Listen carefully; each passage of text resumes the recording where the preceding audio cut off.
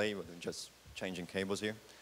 So it's my pleasure to welcome Matthew LaHaye to give this course on mechanical quantum systems. Matthew has many collaborations with Brazil.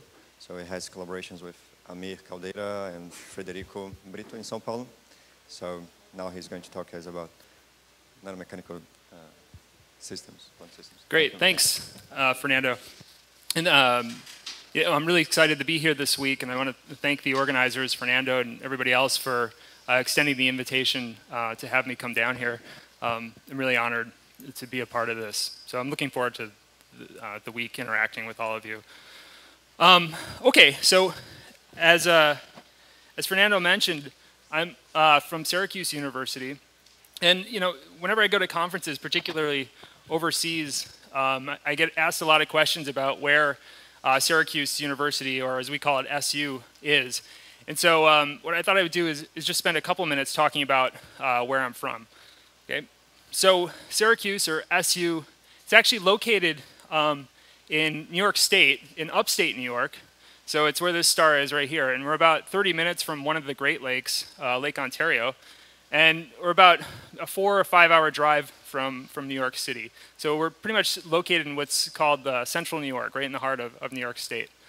Incidentally, I've put on the map here a couple other places that are important for my career and are related to the research that I'll be talking about throughout these talks. One is College Park, Maryland, where I did my PhD work. And the other is Pasadena, California, where I did a postdoc at Caltech before coming to Syracuse.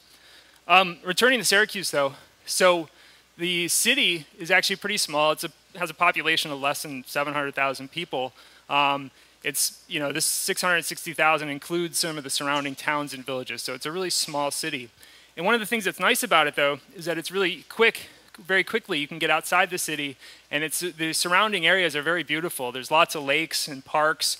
There's a series of lakes called the Finger Lakes where there's wineries and all kinds of outdoor activities, and there's mountain ranges nearby. So it's a very, very scenic area with lots of opportunities for outdoor activities and things like that.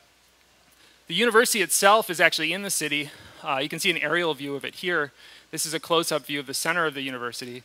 It has a student population of about 21,000, and roughly half of that is undergraduate students. The other half is various graduate students in all different kinds of academic programs.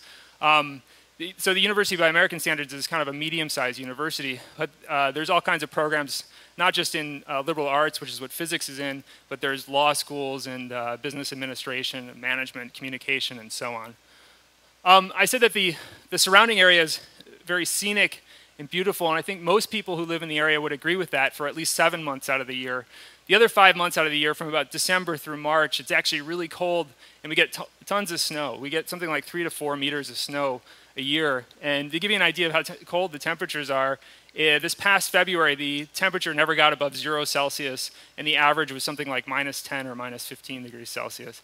I happen to like the snow, so I love it up until about March when I start to get sick of it. But okay. So the university is also known for its basketball. It's a big basketball town. It has a famous basketball program, and it can regularly bring in 30 or 40,000 people for a game into this arena here. The Carrier Dome is what it's called.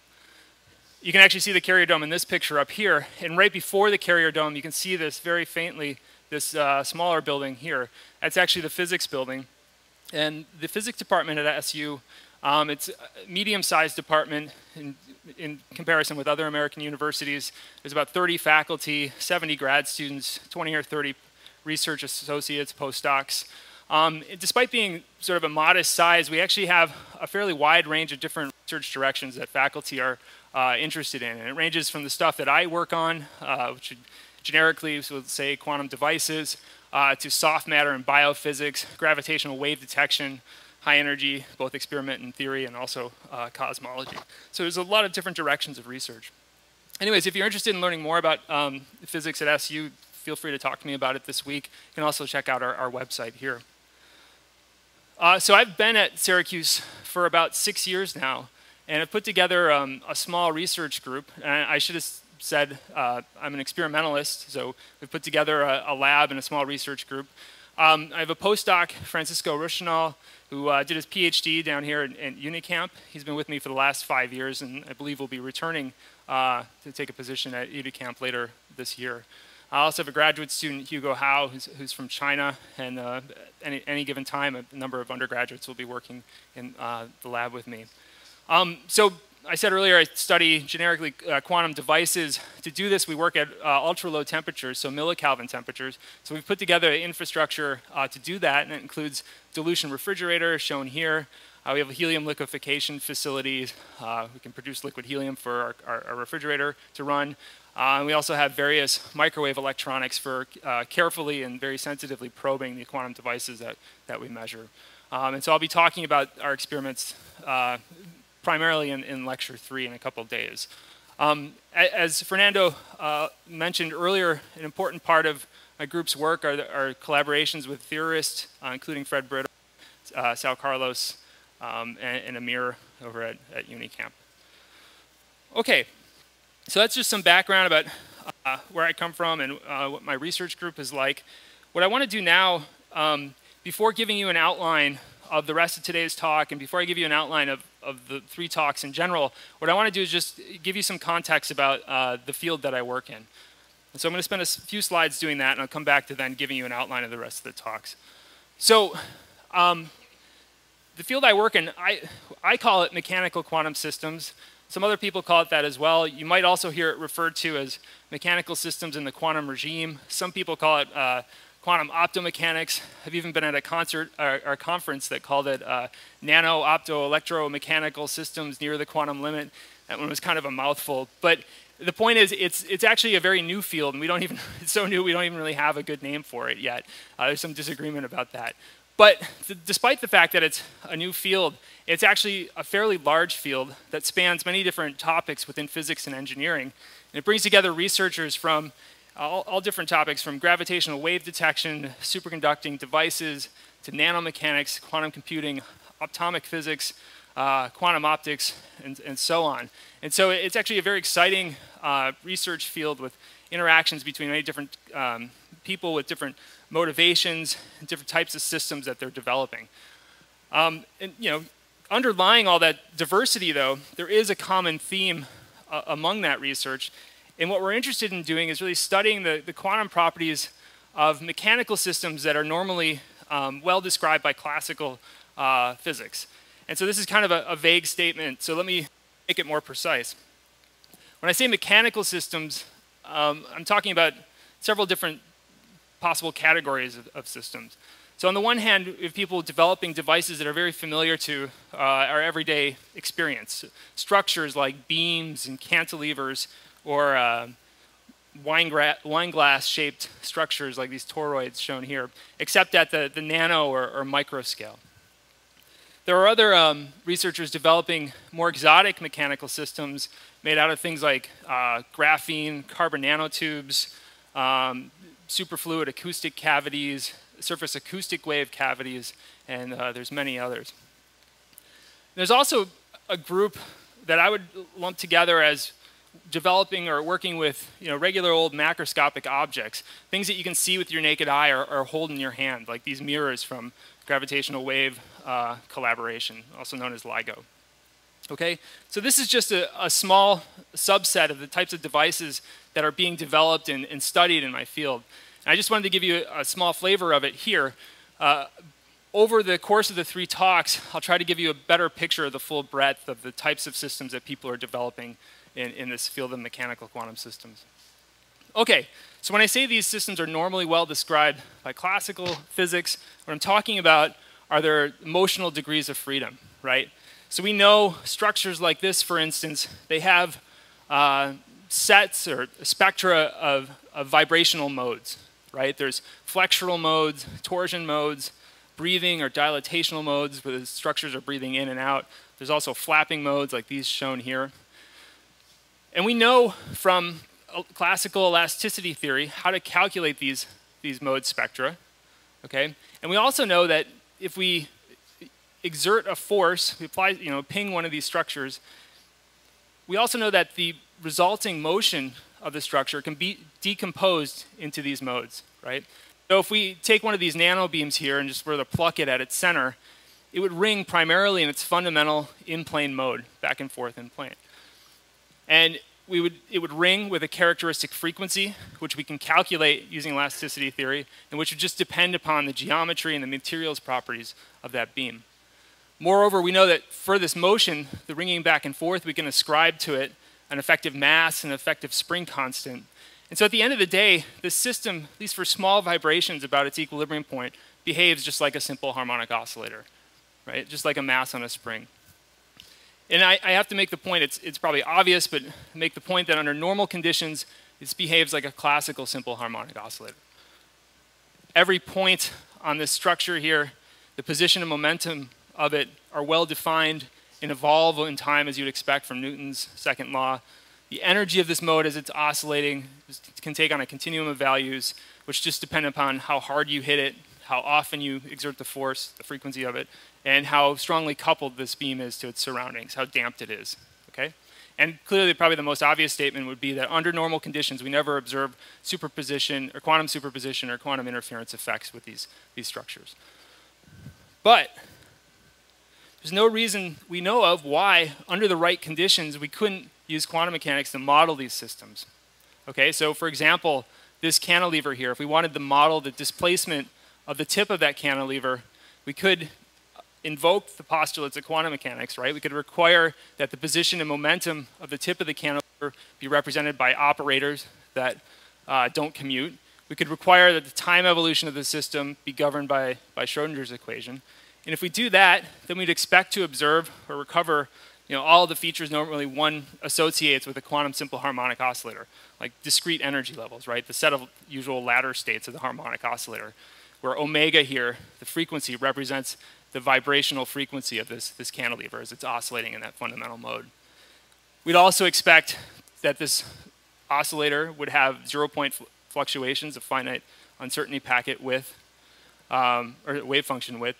And here, the 0-point fluctuations would just be the residual vibrations of this structure that persist even if you cool it down to absolute zero temperature. In addition, we'd expect to see a characteristic that's not unique to quantum harmonic oscillators, but is more generic for all quantum systems, superposition states. So under the right conditions, under the right measurement and preparation conditions, quantum mechanics would allow for even a cantilever like this to be prepared in a superposition of, say, position states, like shown in this illustration here.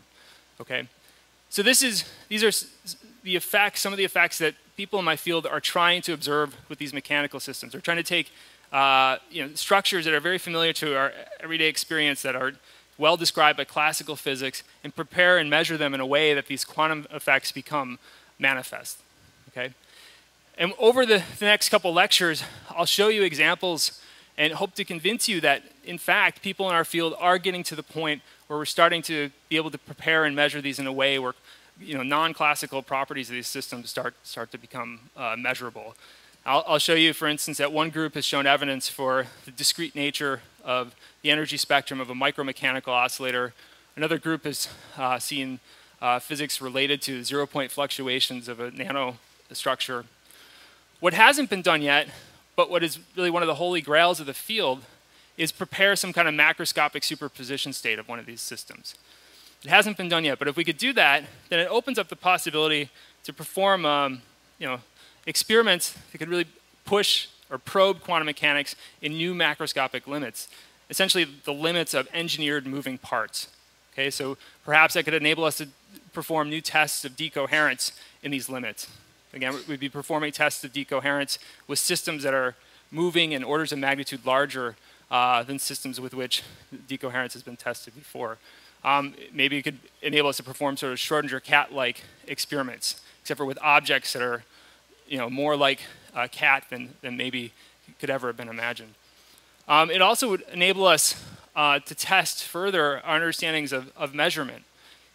What does quantum mechanics say about our ability to resolve the motion of a macroscopic body? What limits does quantum mechanics place on our ability to resolve the motion of a macroscopic body? Could we prepare some kind of object in a squeeze state where we have arbitrarily precise precision in the measurement of the motion of some mechanical system?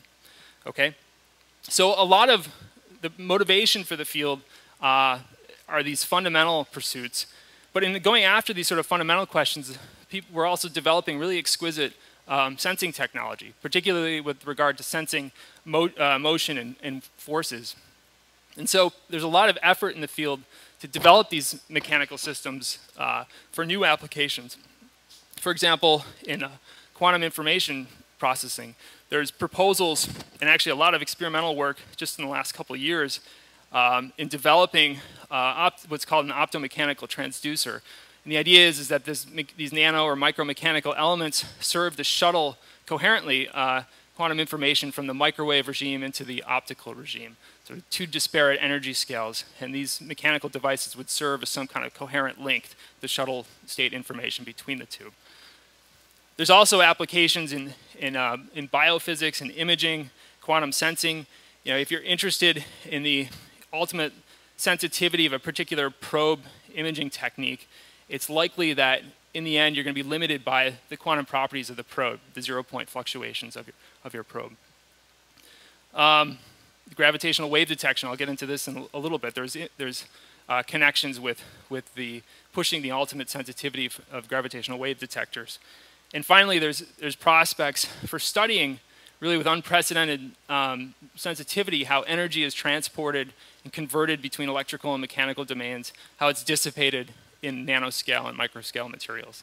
Okay, so there's a lot of prospective fundamental pursuits and applications that people in the field are interested in. And I say perspective because we haven't actually gotten there yet. We're developing, trying to work toward all these different possibilities here. But the field in the last 10 years has made remarkable progress towards developing this, and I'll try to share that with you over the next 3 lectures. Okay? I want to give you just a few reviews if you're interested before I move on. So there's a number of recent reviews that do a good job of charting sort of the development of the field in the last 10 years. There's a couple sort of broader reviews from Physics Today. One was from 2005, written by Keith Schwab and Michael Rukas. This paper is out of date in regard to results that have happened. This is 10 years ago and a lot's happened in that time. But they do a nice job of talking about the motivations and origins of the field and also laying out a lot of the experimental challenges that we face. And I should say, so Keith Schwab and Michael Rukas are 2 of the founders of the field of mechanical quantum systems, and also Keith is my PhD advisor, or was my PhD advisor, and Michael was my postdoc advisor. More recently, another Physics Today article from 2012. This is much more up to date in terms of the results it talks about, but still there are some results that have happened in the last couple of years that are not included in this article here. But it's still a very good review. And there's also a handful of more technical reviews that I've listed here from recent years. And I want to highlight this last one here from the Proceedings of the National Academy of Sciences from this year. In it, they focus on the implementation of mechanical devices in hybrid quantum systems, specifically for use in quantum information applications. So again, using mechanical elements for quantum state transducers or for serving as memory elements or buses. Okay, and they really talk about sort of the state of the art of those applications for mechanics. Okay, so let me give an outline for the rest of today's talk and the rest of the lectures I'll give this week. So today I want to just like step back and give a broad picture of the field in terms of the origins and motivations of the work. Okay, and what I really would hope to show you is how the field today has been shaped by a number of different research directions that have sort of merged together. Everything from gravitational wave detection to nanomechanics feeding into the present state of the field. In Friday's lecture, I'll start talking about some basic conditions that you need to take into account in order to try and observe quantum behavior in these otherwise classically behaving systems. So I'm really going to look at experimental challenges that we face in trying to see quantum behavior in these macroscopic bodies. And I'll tell you about what the state of the art is in terms of meeting these conditions. And here you'll really see specific examples of work that's been done recently of people starting to see non-classical behavior in these systems. In the third lecture, what I'll do is I'll talk about a system that people believe has a lot of potential for serving as a test bed for studying the quantum properties of motion, namely that superconducting qubits coupled to mechanics. And this is a system that I've been working with for the last 10 years. I'll talk about how it's analogous to certain systems in cavity QED, and also tell you what the state of the art is in terms of developing this system. And I'll have some final words in about what the future prospects are for working with it. Okay, so a couple things I want to say about the lectures. I'm going to come at the lectures from an experimental perspective and really talk about both experimental challenges and sort of experimental developments that have gone on over the last 10, 15 years in the field. And also, I'm not going to get too deep into any one particular subject. My intent is to really give you sort of a broad picture, a survey of the field, and then provide you with references for you to learn more about it if you're interested, okay? All right, so let's get started. As I said, today's lecture will be about the origins and motivations of the field. And so I've said a couple times now that it's a very diverse research field, and really that diversity stems, at least as I see it, from four main areas of research over the last several decades. And these include mesoscopic and superconducting devices, nanomechanical systems, a group that I've sort of lumped together a bunch of different fields, quantum optics, cavity QED, atomic physics more generally, and gravitational wave detection. And so what I'd like to do today is sort of go through and look at how the present state of the field has been shaped by these different research directions, okay? And what I'll do today, what I'm going to do right now is we'll start with really the oldest root to the field, which would be gravitational waves.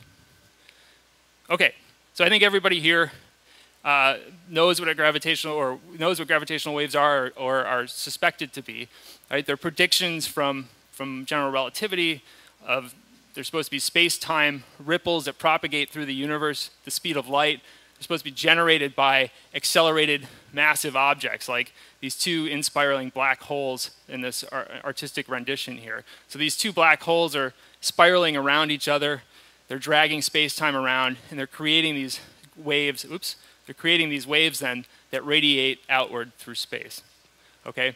Now, if you wanted to, so far such gravitational waves have not been directly detected, but if you wanted to detect them, the way you would do it would be to go to some region in space where you would suspect these waves to be propagating through, and you would measure the relative separation between two objects over time. And by doing that, you should be able to track these gravitational waves as they come through. So to give you an example, imagine, again, somewhere out here in space, you have your experimental apparatus here, which consists of these two objects that before the wave passes through, they're separated by some distance r, and then while the wave's going through, that distance is either stretched by some amount delta r or compressed by some amount delta r as the wave goes through, okay? So these waves are changing the relative spacing. You have 2 points in space. They're producing a strain on space, basically, right? The thing is, and this is the connection to the field of mechanical quantum systems, this delta r is incredibly small, even for astrophysical events like this.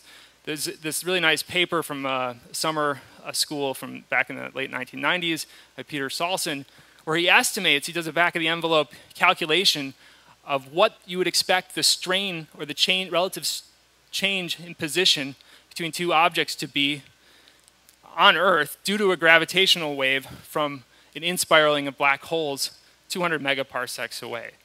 And that strain that he calculates, you would expect on Earth to observe a relative change in the separation of something like 10 to the minus 21.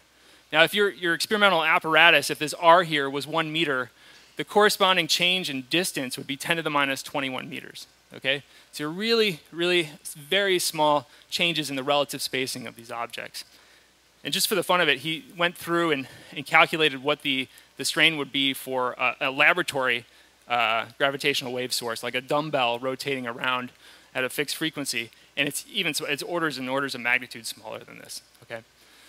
Okay. So 10 to the minus 21 meters for some experimental apparatus where your test masses are separated by a meter. It's an incredibly small distance. So you should be asking yourselves, how exactly can one detect such small strains, such small relative separations, change in the relative separations? And there's really two techniques that people have developed in the last several decades. And let me just briefly talk about how those work. So the first one, the oldest one, it's called the resonant mass detection scheme. And the way this works is you have an aluminum bar. It's usually aluminum, some high purity alloy, high quality alloy aluminum, and it's massive, several tons. It's usually a few meters long. And these beams, which are typically also cylindrical, they have vibrational modes, just like the structures I was talking about before. And these modes are actually expected to couple with gravitational waves that pass through them, okay? So you can imagine as this gravitational wave passes through this bar here, it's contracting and expanding space as it passes through, and so it actually contracts and expands the length of this beam, this bar. And what's been shown is that this, the waves passing through should most strongly ring up the fundamental longitudinal mode of this beam here. That's about 1 kilohertz, okay? And so once these waves pass through, it starts resonantly kicking around this bar and ringing up this fundamental mode. That mechanical motion then is transduced into the electronic domain where it's read out by sensitive electronics, okay? So you have gravitational wave comes in, rings up the mechanical mode, which is then converted into electrical domain for measurement. Now, this type of detector, it's also known as a Weber detector, after the guy who first invented this back in the early 1960s. And when he did this, his initial sensitivity that he achieved in detecting basically change in the length of his Weber bar, his resonant mass bar, sensitivity was on the order of 10 to the minus 16 for strain. Okay, so his bar, it's a couple meters long, so it means he has a sensitivity of in detecting the length of the beam of about 2 times 10 to the minus 16 meters. So that's sub-femtometer sensitivity in monitoring the length of this macroscopic object. And that sounds really small, right? That's less than the width of a nucleus. But again, we need, as I said in the previous slides, in order to detect gravitational waves from astrophysical events, you need something like 10 to the minus 21 strain sensitivity.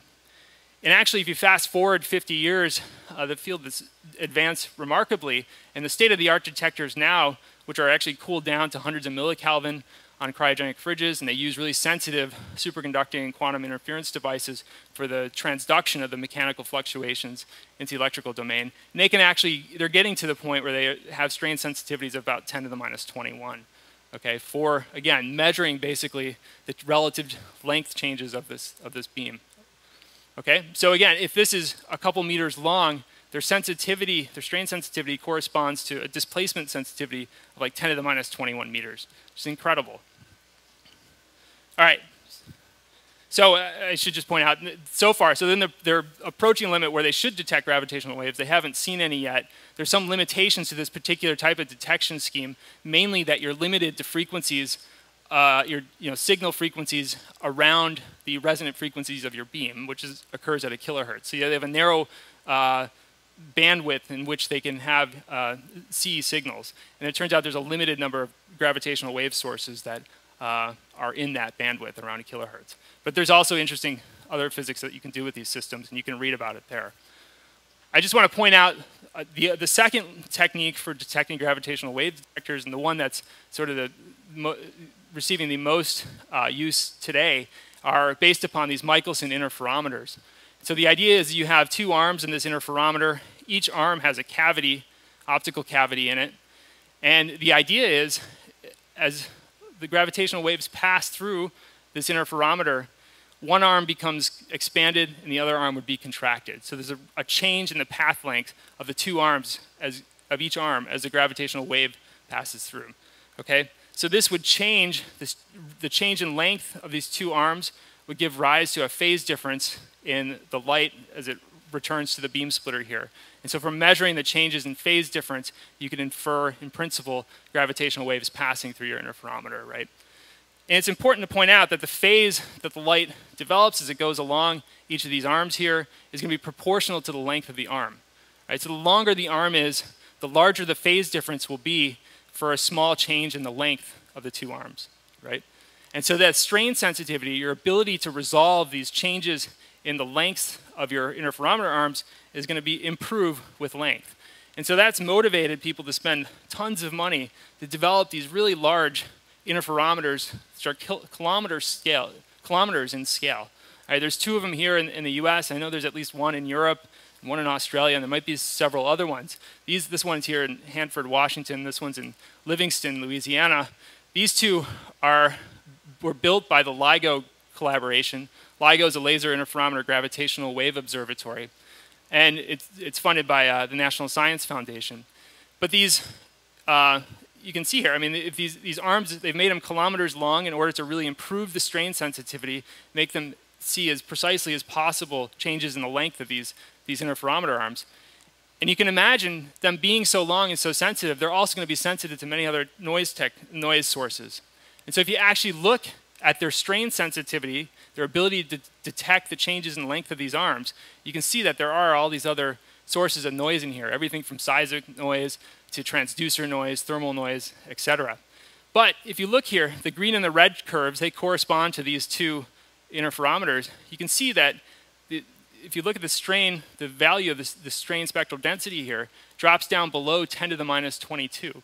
And so actually, if you integrate all this noise from 100 hertz up to about a kilohertz, they find a strain sensitivity of about 10 to the minus 21.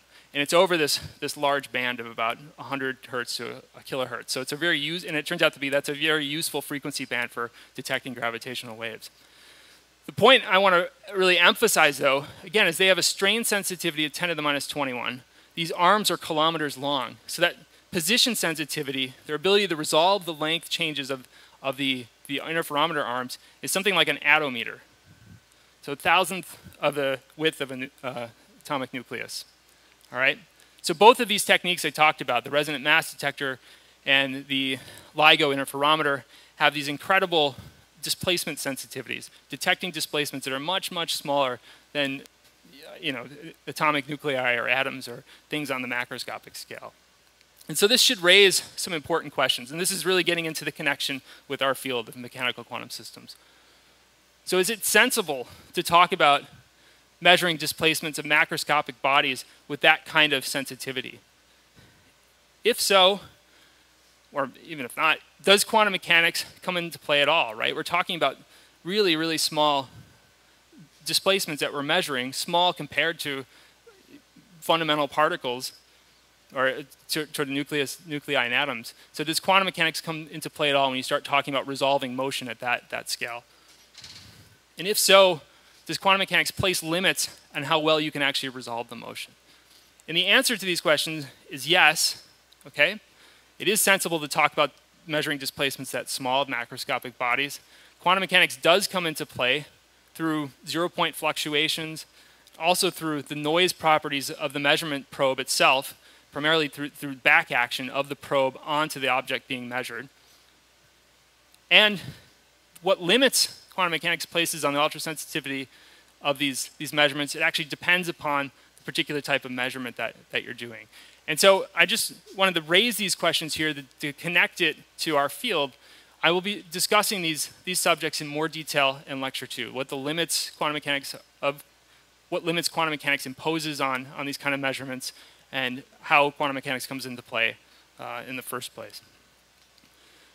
It's important to note these questions, when researchers were first starting to develop gravitational wave detection or detectors back in the 1960s and 70s, a lot of the researchers in the field started asking those same questions. And over the following decades, a lot of work was done. And some of the leading pioneers in thinking about how quantum mechanics comes into play in the measurement of macroscopic bodies are shown here. And there's some familiar faces probably to people. Like Kip Thorne was one of the original pioneers in thinking about this. Carl Caves, Ron Drever was another one. This guy here, Vladimir Braginsky, he actually literally wrote the book on quantum measurement. He really thought about these issues for a number of decades and has published this pretty prominent book in the 1990s, which really gets into tackling these questions of what, if I'm measuring the motion of some macroscopic object, at what point do I have to take into account quantum mechanical effects? And then what role does quantum mechanics play in limiting my ability to make measurements of that motion? Okay. So you'll be hearing much more. I'll be talking more about some of his ideas in the next lecture as well. Okay, so one of the things I also want to point out, I'm going to transition now to a different topic from gravitational wave detection. We're going to look at another influence on mechanical quantum systems. But it's interesting to point out that all of these guys, in some way or another, during the 1980s and 1990s, were associated with Caltech, either as being professors there or as research fellows there. And around that same time, in the early 1990s, another professor at Caltech, Michael Rukas, also began thinking about these same questions about how quantum mechanics comes into play in mechanical devices, but he was looking at it in a completely different context. He was looking at it in the context of nano-electromechanical systems, okay? And so Michael, again, he began at Caltech in the 90s, and really one of sort of his driving research focus over the years has been to look at or try to understand the different electromechanical properties of nanoscale systems, okay? And in particular, he's been interested in understanding how those different properties ultimately limit or affect nanoscale technology, or what kind of applications you can develop with these nanoscale systems. And this includes, he was very interested in what are the limitations that quantum mechanics puts on these nanoscale systems. Can they be utilized for new or novel sensing applications, okay? So I'm going to come back particularly to Michael's thoughts, the work he thought about back in the 1990s of the limitations placed by quantum mechanics on nanomechanical systems. I'll talk about that in a few minutes. What I want to do first, though, is just give you some background about NEMS, nano-electromechanical systems. I'll talk just a little bit about their basic properties and then get into some of the applications that they're being developed for. And I should have said this earlier. I tend to talk fast, so if you have questions, feel free to interrupt me. And you know. Okay. So nano-electromechanical systems. There's really two main components of NEMS. Primarily, there's the nanomechanical structure itself. Okay. So these structures, I've shown one here. These structures have dimensions that can range from nanometers up to microns. We can fabricate them using standard nanofabrication, microfabrication techniques like electron beam lithography and plasma etching. The types of materials that these systems are made out of span a large range, everything from silicon-based compounds to diamond and all kinds of different metals. There are other nano-type structures that are developed sort of bottom-up from growing carbon nanotubes, graphene, and nanowires. But for all of these, as I alluded to in an earlier slide, for small displacement or small deformation of these structures, those small displacements obey Hooke's laws, okay? So these are really, as I said before, can be represented as sort of masses on a spring. They're classic, simple harmonic oscillators. And so you can always write down an equation for their motion that looks something like this, just Newton's second law. And in this equation here, the x's, they can represent, typically they'll represent like the displacement of like the center of mass of this structure, or that x might represent some average displacement over the length of the beam. But the point is you can always, reduce this flexural motion, the equations of elasticity, to this simple Newton's second law form there. Okay. I said earlier also in one of the first slides that these structures have characteristic eigenfrequencies and that you can calculate them from elasticity theory. So I just wanted to give you a concrete example of that here. This would be the set of eigenmodes for the in-plane resonances of a beam like this. You have, and as I mentioned before, these frequencies just depend upon geometry and material, basically. So in this expression here for the frequency of the modes, you have material properties like the Young's modulus, the stiffness. You have T, the tension that's in the film of the structure. You have the density, it depends on that. Then you have geometric parameters like width and the length of the beam and the thickness, okay? So we have concrete, engineering expressions for which we can engineer the frequencies of these devices. I should also say that the range of frequencies that we can typically engineer for nano-electromechanical systems is anywhere from tens of kilohertz up to gigahertz. Okay, that's primarily what you'll see in the field. There's also, in this equation, describing the motion of these beams, you can include sources of dissipation, and there are many different types of dissipation that you can imagine. I won't get into that now. Okay, so again, I just wanted to tell you one of the primary or most important components of a nano-electromechanical system is the mechanical structure itself, and these are some of the basic properties of it and how people work with it for different applications. The other half, the other important component of nano-electromechanical systems is the electronic circuitry that these mechanical structures are embedded in, okay? So this is the electro part of the electromechanical system. And so typically these nano devices for NEMs are embedded in some sort of electronic or magnetic circuitry for actuation and transduction of the mechanical motion. And so I've just given you a couple examples here. There's a whole bunch of other ones written down here, and I'm sure there's more that I'm forgetting. But to give you some idea, just looking at this top device here, we have our nanostructure, which is this high aspect ratio beam here. And then for transduction and actuation, we have two resistors at the ends of these beams. And this resistor here, as it's labeled, it's for thermal actuation. And so what actually happens, you pass current through this resistor here, it heats up the beam, and so the beam starts to undergo Brownian motion. You're basically joule heating it up to higher temperature, and so it has more thermal vibrational amplitude. At the other end of the beam, you have another resistor, and this serves as a detector. Basically, when this beam starts moving, starts flexing, it changes the geometry. There's a strain here, so it changes the geometry, which changes the resistance of these resistors, and you can measure that. You can monitor the modulation and resistance to monitor the modulation or the motion of the mechanical device. Okay? And there's other examples. I'll talk about this one as well. This is a mechanical device integrated with a superconducting quantum interference device. I'm not going to say how that works, but just in general how this detection scheme works. is when this mechanical device moves, when it flexes out of plane, the voltage across this loop changes, and so then you can track the changes in voltage as a function of time to measure the position of the mechanics. Okay, and as I said, there's many other techniques. I'll discuss some of these, particularly the single electron transistor detector later on. Okay, but this was the other half of NEMs, the other half of nano-electromechanical systems. It's the integrated electronic circuitry that's used for actuation and detection. Okay, let's talk about a couple applications of these guys. So one of the defining characteristics of nanomechanical systems is their really incredibly small mass. Okay, so for an example, a structure like this, it has mass. It's on the order of 100 femtograms, so about 10 to the minus 16 kilograms. And what's important about that is it enables nanomechanical devices to be used for several really important applications, including mass sensing. And so the way this works, it's a pretty simple exercise to take the expression for the frequency of a mass on a spring, a simple harmonic oscillator, and calculate how that frequency changes as you add or take away small amounts of mass. And if you do that, what you find is that the frequency of the oscillator, simple harmonic oscillator, changes linearly with the added or subtracted mass, delta m. Okay? So as you, say, add mass to this little oscillator here, its frequency is going to decrease proportionally. And it's important to point out, though, that for a given amount of added mass to the structure, the frequency shift of the mode increases if you make that structure have a smaller and smaller mass. So if you reduce the dimensions of this and reduce its mass, the frequency shift will increase for a given amount of added mass to it. And this, in principle, for nanomechanical devices, this could enable detecting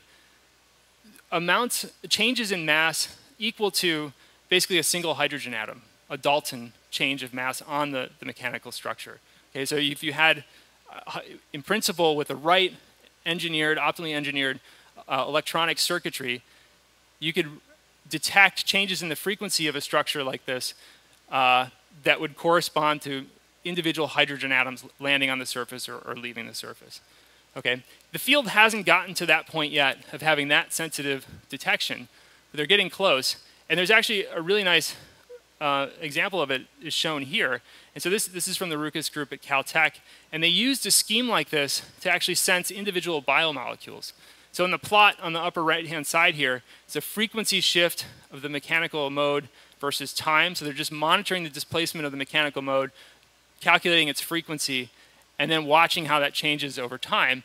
And over time, what they're actually doing is they have a little nozzle here where they can spray in a solution of biological analytes, and they have a shutter so they can, stop and open that flow when they like. And what they actually see is every time they open the shutter and allow the solution to land, or the biological molecules to land on the surface there, they see these steps corresponding to when individual molecules actually land on the surface of the mechanical device. Okay, and they can actually distinguish between different types of molecules, like the beta amylase here and then BSA there.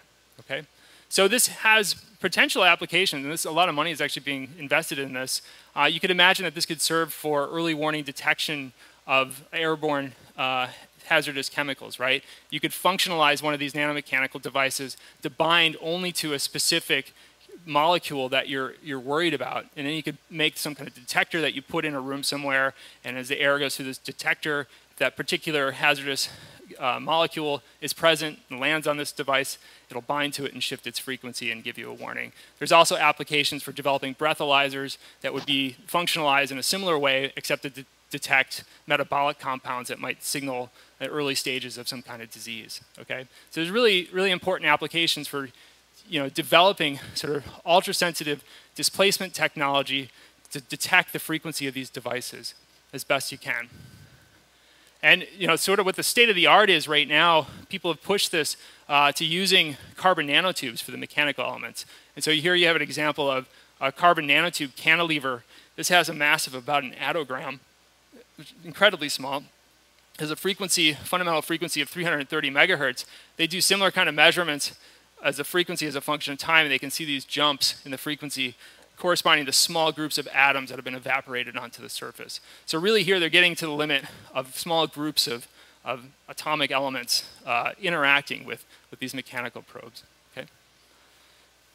Okay, so again, one of the points I want to make, though, is the ultimate limit of this mass sensing would be the point at which these mechanical elements can detect individual hydrogen atoms or small groups of hydrogen atoms. Okay.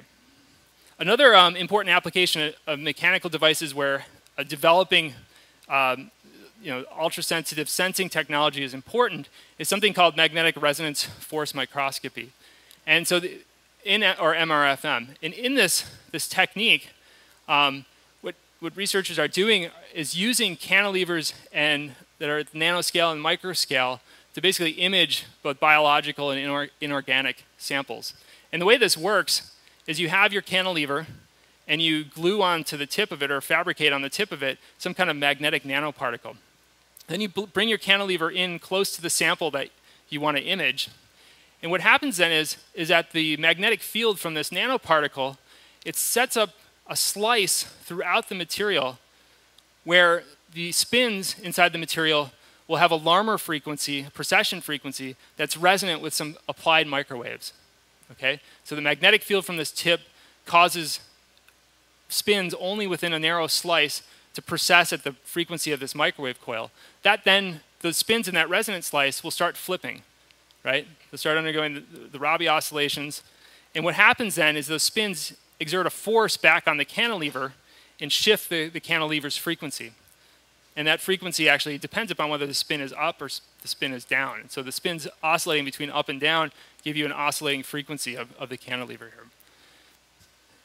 And again, you have to, in order to detect these changes in frequency of the cantilever, you have to do really sensitive monitoring of the motion of the probe. This technique has actually been used now for imaging with sensitivity to single electron spins in materials. They can also detect small groups of nuclear spins and do imaging with nanometer resolution of biological materials. So they're really doing MRI, except for with sensitivity that's millions of times better than in conventional MRI. So they can actually get down to resolve the nanometer scale. The ultimate in this kind of technology and what the hope was you could push this technology to actually do magnetic imaging with sensitivity to single nuclear spins. But they haven't gotten there yet. But again, getting there will require pushing the detection limits and our ability to resolve mechanical motion. Okay, so coming back to I wanted to give you there some background on them and their applications. And coming back to the connection to mechanical quantum systems. So in the 1990s, Michael Rukas, again at Caltech, realized that to reach a lot of these ultimate limits in sensing applications, you'd really need to push the mechanical devices to the limit where they're behaving quantum mechanically.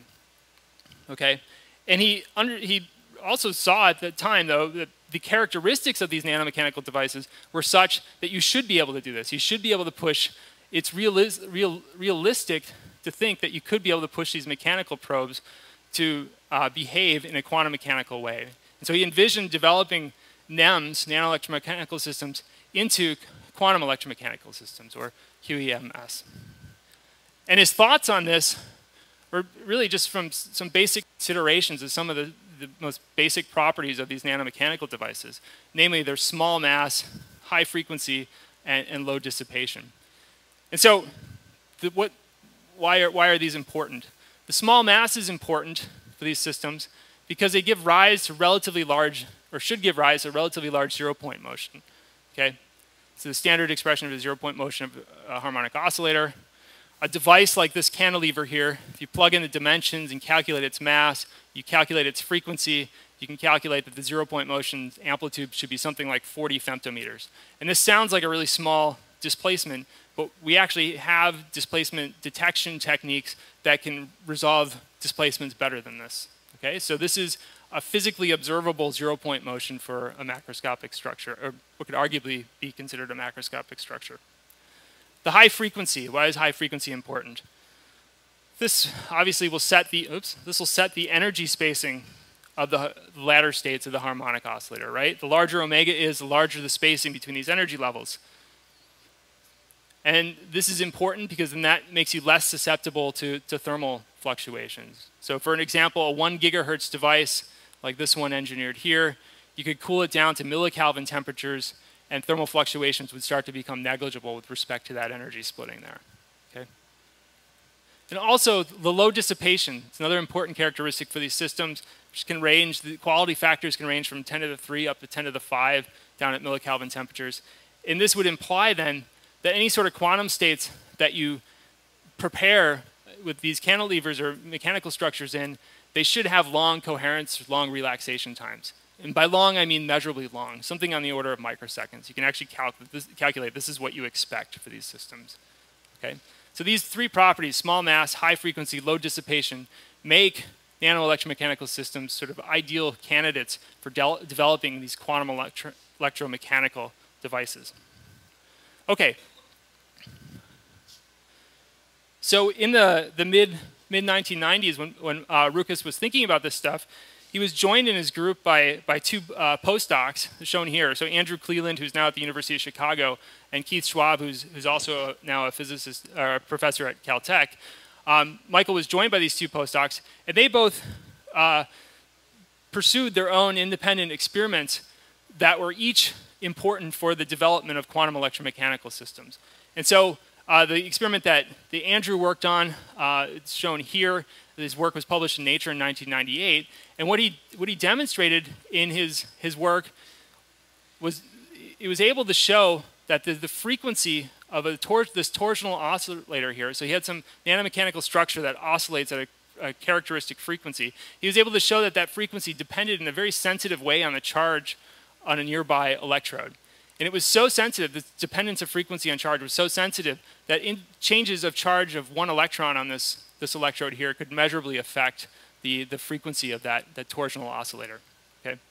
In Keith's experiment, shown over here, he demonstrated that the heat transport, the thermal transport through these little suspended nanobridges here at low temperatures, at millikelvin temperatures, was limited, maximally limited by the thermal conductance quantum. The thermal conductance quantum is basically a reflection of the fact that the reflection of the finite heat carrying capacity of acoustic phonons in these little waveguides, phonon waveguides there. Okay, so these two experiments were important, sort of for the foundations of quantum electromechanical systems, because for one, in the experiment on the left, the Andrews experiment, it demonstrated that you could strongly couple this macroscopic probe with the charge of a fundamental particle in a circuit. Okay, and in Keith's work, he demonstrated that you could take really sensitive electronic circuitry, integrate it with a mechanical element, and then use it to probe some quantum mechanical feature of the structure. Okay?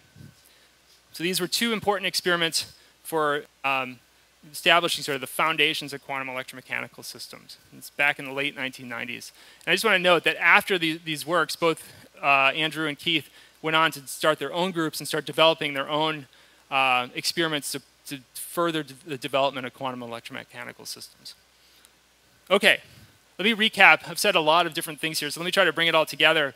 Let me recap what I've said about nanoelectromechanical systems so far. So in the 1990s, nanoelectromechanical systems started to be developed for many important applications, the ultimate limits of which would be set by pushing the mechanical devices to the quantum regime, to the ultimate limits of sensing. At the same time, it was realized that these nanomechanical devices have ideal characteristics for being pushed into the quantum regime. And around the same period, two preliminary experiments hinted at future explorations with these devices. What was missing at this time, though, was a set of tools to really perform quantum measurement and control of these mechanical structures. We didn't those kind of tools to resolve the motion, the quantum mechanical motion or quantum mechanical properties of these mechanical structures did not exist at that time. But what people realized was that a possible set of tools could be found in recent developments in mesoscopic and superconducting quantum devices.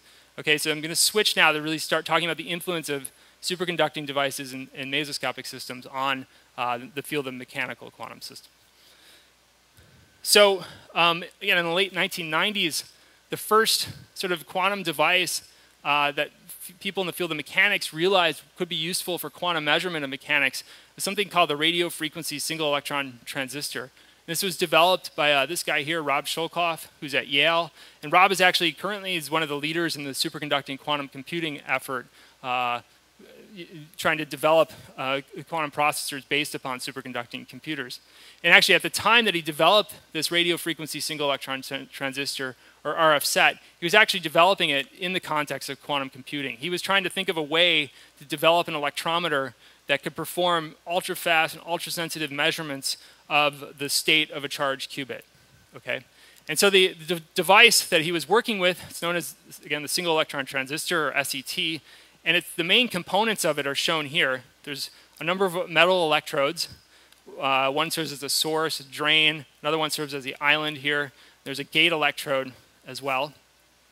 And the sort of defining characteristics, let me point out that between this like the source and the island here, and the drain in the island, there are these tunnel barriers, these very thin insulating barriers.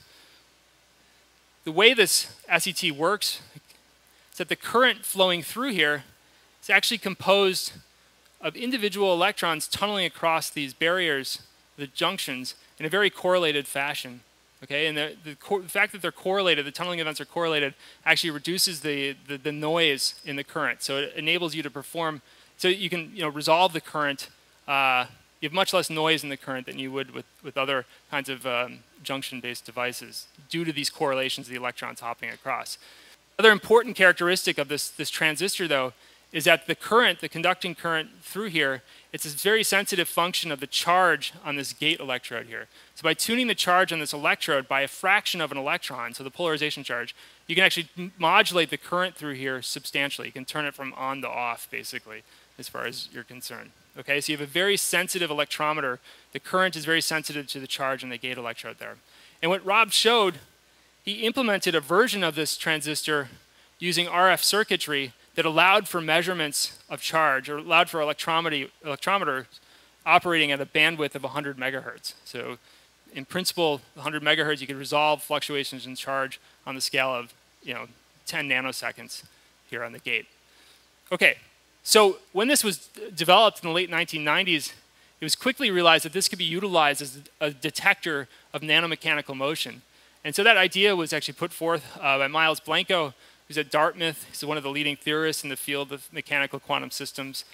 And Miles's idea was that you could take your single electron transistor, which is shown here. You have your two tunnel junctions. You have some circuitry for biasing it and running current through it. And then instead of having that static gate electrode that I mentioned before, you could replace that electrode with a moving cantilever, a metallized cantilever. And then you establish a voltage between that moving structure and this little island on the transistor.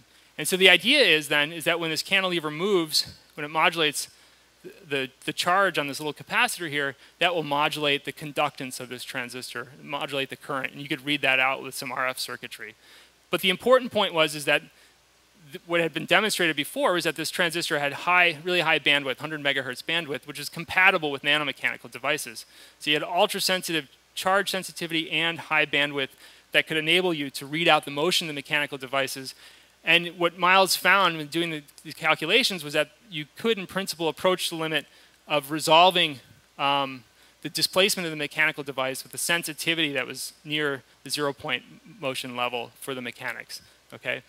And furthermore, he realized that you could use this detection technique for preparing squeeze states of the mechanical device. All right, so this was really highlighting this because this was the first example of a proposal to use some sort of quantum device, solid-state quantum device, as a quantum measurement tool for nanomechanics. Okay, and very quickly, in the following years after that, that was around 2000. In the following years after that, a number of experimental groups, including the group I worked in, Keith Schwab's group at Maryland, got involved with trying to develop this displacement detector and see if, in fact, you could perform measurements of motion with sensitivity that was approaching the 0-point level. And I'll talk about these efforts in more detail in lecture 2. Okay. Okay. The punchline is though that yes, you can get very close to the 0-point limit with these displacement detectors. Okay. So should I go to 9:45 or 9? Is that okay? Or okay. I want to just highlight one other solid-state quantum device that was developed in the late 1990s that was important for the development of quantum electromechanical systems, and that's superconducting. The set of devices would be superconducting quantum bits. And so, you know, in the late 1990s and 1999, there was a seminal result from the group at NEC in Japan. The experiments were led by Nakamura, in which they demonstrated that this little box, this little superconducting island here, could behave as a bona fide 2-level quantum system. They were able to prepare it in superposition states and show Rabi oscillations between the two states. Future experiments showed that you could do Ramsey interference experiments with it and all kinds of other stuff. And of course, this ushered in an era of development in superconducting qubit technology, which continues to this day.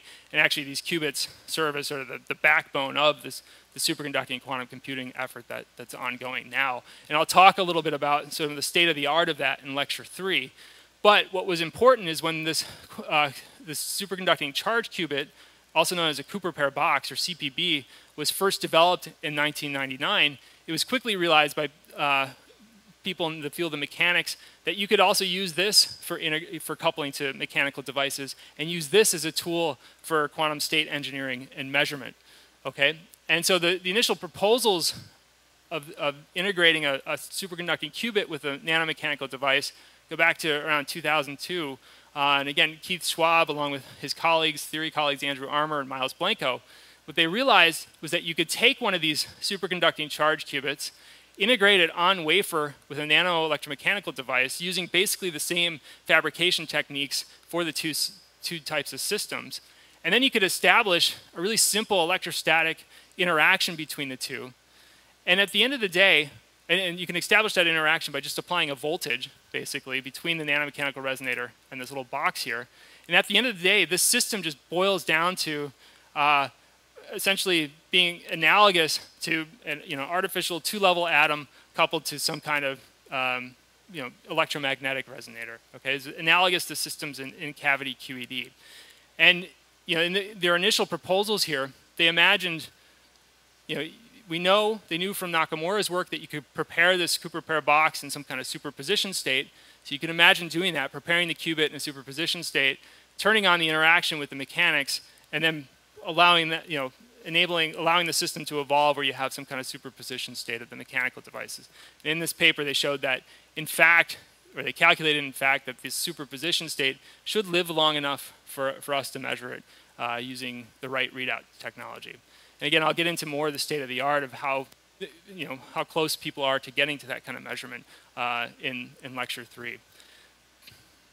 What was important, though, is that these initial proposals, they really motivated a myriad or a flurry of other groups to start proposing ideas that mapped onto this system many of the beautiful techniques and experiments and understandings from cavity QED, quantum optics, atomic physics onto this system, but here to use these ideas to explore the quantum properties of the mechanical devices. Okay, and I want to just give you a short list of the different kinds of proposals that were put forth throughout the early 2000s. Ranged from everything from using these Cooper pair boxes to produce nanomechanical superposition states. There's a bunch of proposals there. There were proposals to use the qubit to do things like perform measurements of the energy spectrum of the nanomechanical device, to use the qubit for quantum non-demolition measurements of the energy of mechanics. There were a series of proposals for using different types of qubits for cooling the mechanical mode, squeezing it, lasing it, etc. And then there were also proposals for using this new qubit-coupled mechanical device as a new element in quantum information processing. Okay, but a lot of these proposals here, they borrowed a lot of the understanding that had been developed in cavity QED and quantum optics and applied it to these proposals, again, for ideas for quantum state engineering of mechanical systems. And as you go through these proposals, you see over and over again that this technology, it looks feasible. It looks feasible. We should be able to do this with these mechanical systems. Okay, you can see, so these proposals date back to 2002, and in the field, theory has always been way ahead of experiment. It wasn't until 2009 where we first demonstrated the very first interactions between one of these solid-state qubits and a mechanical structure. That was work I was involved in as a postdoc at Caltech, and I'll talk again more about this in lecture 3, but we demonstrated for the first time an interaction between one of these superconducting qubits and the flexural motion of a nanomechanical mode. We showed that the interaction was analogous to certain dispersive interactions in cavity QED.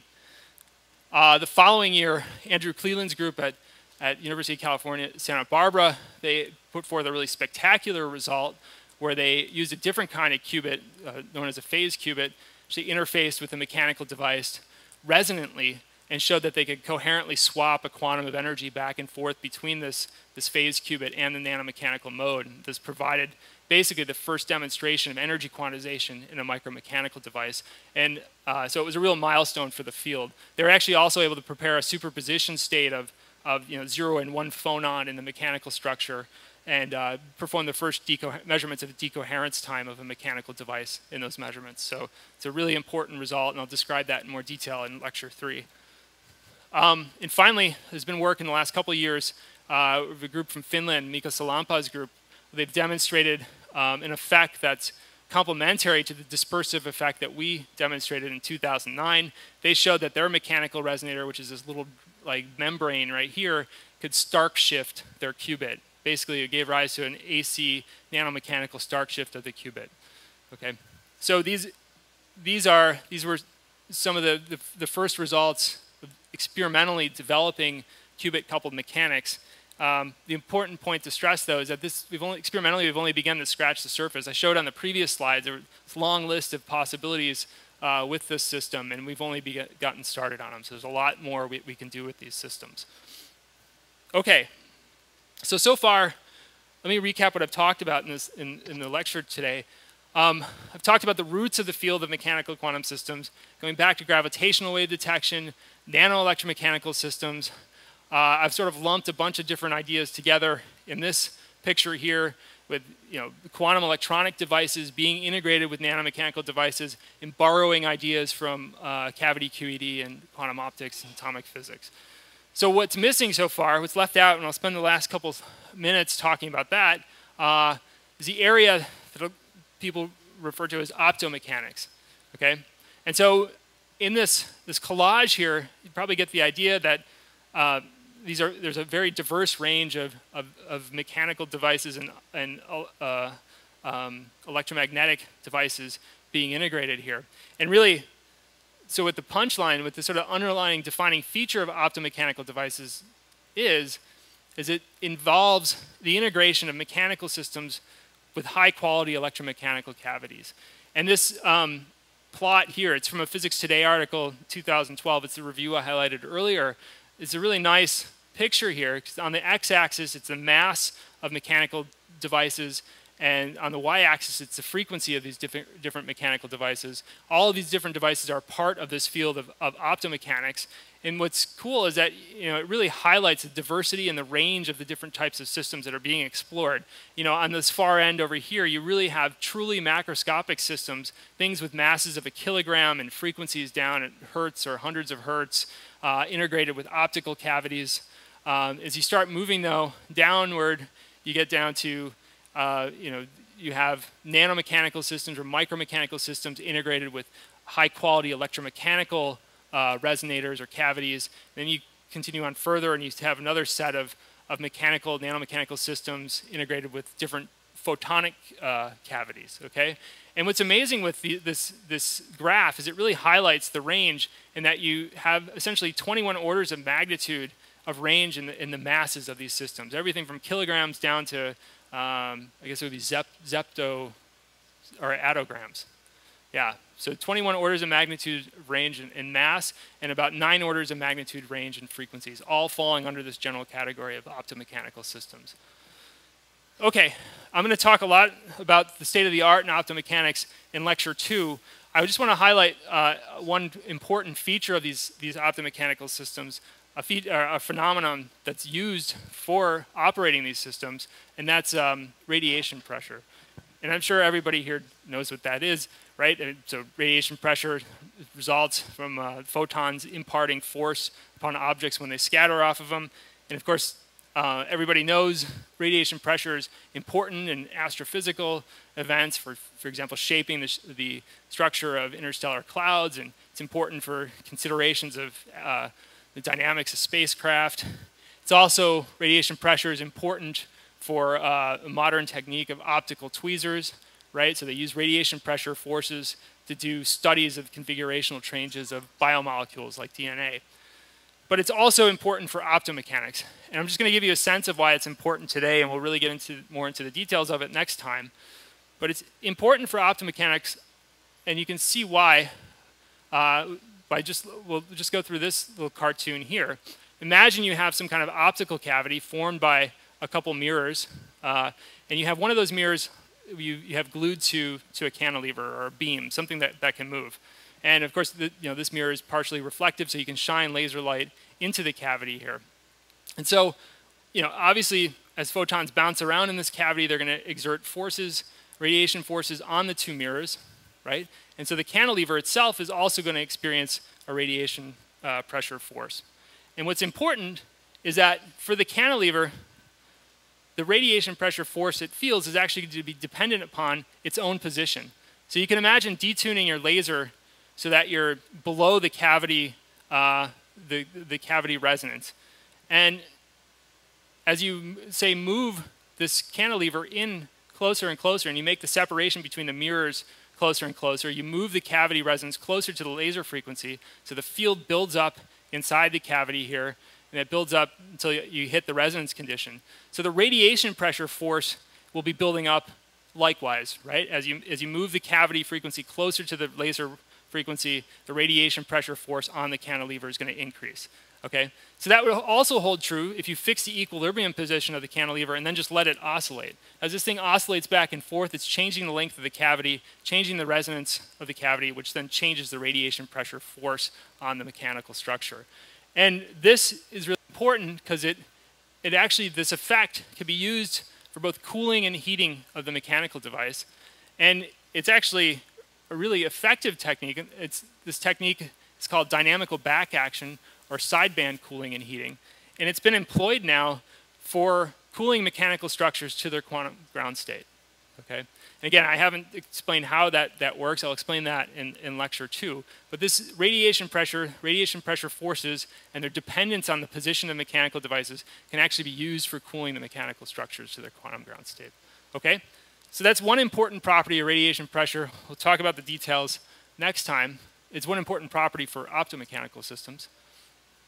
So another important use for radiation pressure forces with optomechanics comes from a number of proposals that have been put forth to use radiation pressure to engineer superposition states of macroscopic mechanical devices.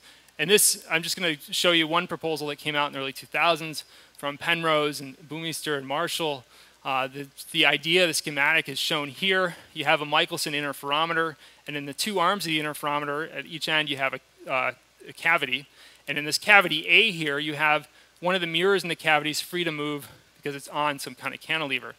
And the idea in the experiment is that the equilibrium position of this little cantilever here will depend upon the radiation pressure in cavity A. So if you send in a single photon and it has 50-50 beam splitter here, a photon could go this way, a photon could go that way. It's in a superposition state of those two possible paths. Through the radiation pressure coupling, the oscillator will also be in a superposition of two different equilibrium positions, depending upon whether or not the photon is in this cavity or it's in that cavity. Okay, and so in this theoretical proposal here, they outline a way that you could then read out the superposition state of this macroscopic mechanical mirror. And what's important for this experiment hasn't been done yet, but the field is working toward it. And what's needed to do this? You need a mechanical oscillator at low temperature, low thermal occupation. You need a high Q oscillator, high finesse cavity, and you need to have radiation pressure forces. You need your mechanical devices to be sensitive to radiation pressure forces at the level of single photons. And the field of optomechanics is close, it's getting closer and closer to satisfying these conditions. So in principle, an experiment like that, where you're engineering a superposition state of this macroscopic mirror, could be realizable in the near future. And again, I'll discuss the state of the art of optomechanics in the next lecture. Okay, so let me conclude by saying, a lot of the systems, what I've shown you here today falls under the category of sort of hybrid quantum systems. Mechanical devices being integrated with all different kinds of other quantum systems, things like nuclear spins and single electron spins, mechanical devices being integrated with superconducting qubits. Actually, I didn't show you this earlier, but this is a really cool result from last year where a surface acoustic wave cavity was integrated with a quantum bit, superconducting quantum bit. There's other work that I haven't talked about where mechanical devices are being integrated with ultra-cold atomic systems like Bose-Einstein condensates. And so, it's like now that mechanical systems are entering this quantum regime, it's like we have a complete toolbox of different quantum components with which we can work, with which we can build stuff. We have quantum optical, quantum microwave, spin systems, solid state quantum systems. Now we have mechanical quantum systems entering that mix. And it's interesting to think about what technologies will ultimately evolve with all of these different quantum components. And honestly, I don't have a good picture of what the future holds in terms of different technologies. Some people think that maybe fully coherent quantum machines are not too far off in the distance. Personally, I don't know what exactly a machine like this would entail, but I guess one of the points I want to make throughout these lectures is with mechanical systems entering the quantum regime, it's really like we have a complete set of tools with which we could think about building quantum machines like this. Okay?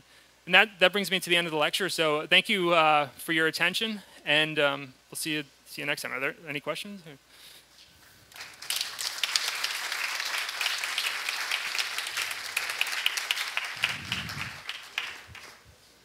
You have a question?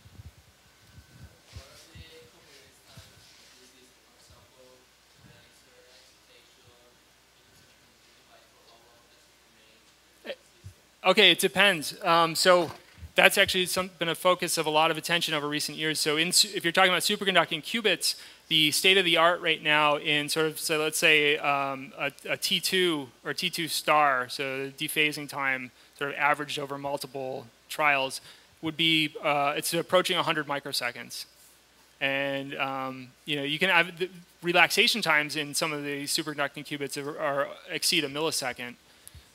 Mechanical devices, there's only less than a handful of examples of mechanical systems where they've actually generated some kind of quantum state and measured a decoherence time.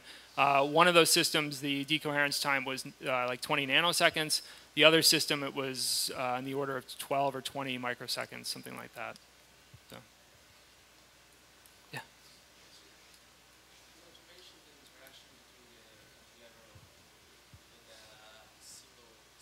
Yeah. Yeah, right.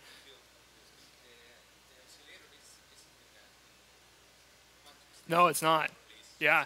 That was classical, and that was driven. They actually drive it to really high amplitude. But the ultimate limit in that technique would be if you could figure out how to operate the mechanical device at, so maybe really close to its ground state, where you're limited by really low temperature or thermal fluctuations. Your sensitivity, if you could have the right electronic transducers that allowed you to be limited by the thermal mechanical noise down near really the 0 point level, then you would be able to detect for sure single nuclei.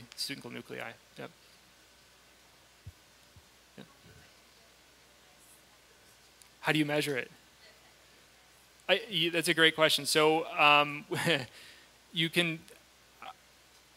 We estimate it from I'm thinking of my group. What we will do is estimate it from knowledge of the parameters, just the knowledge of the dimensions of the device, and so that gives you the geometric mass. And then you have to account for the effective mass. The definition of the effective mass can actually depend upon how your circuitry is integrated with the mechanics. And so if you're just detecting like the displacement of the midpoint of the mechanical device, your effective mass is different than if you were detecting an average. You had a detector that detected an average displacement. So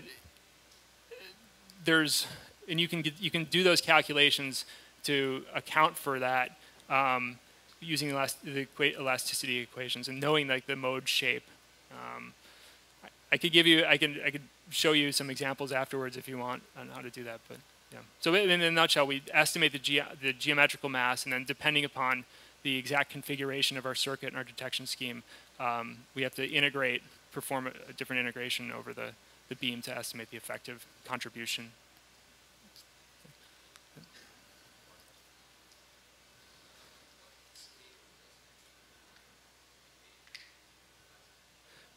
Yeah, that's a good question. That's what I think that's.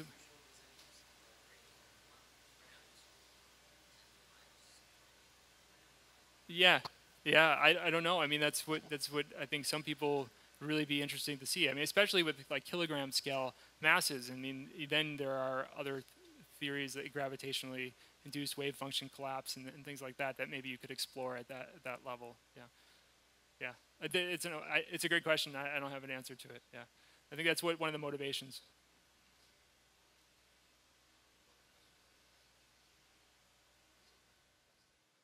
Thank you.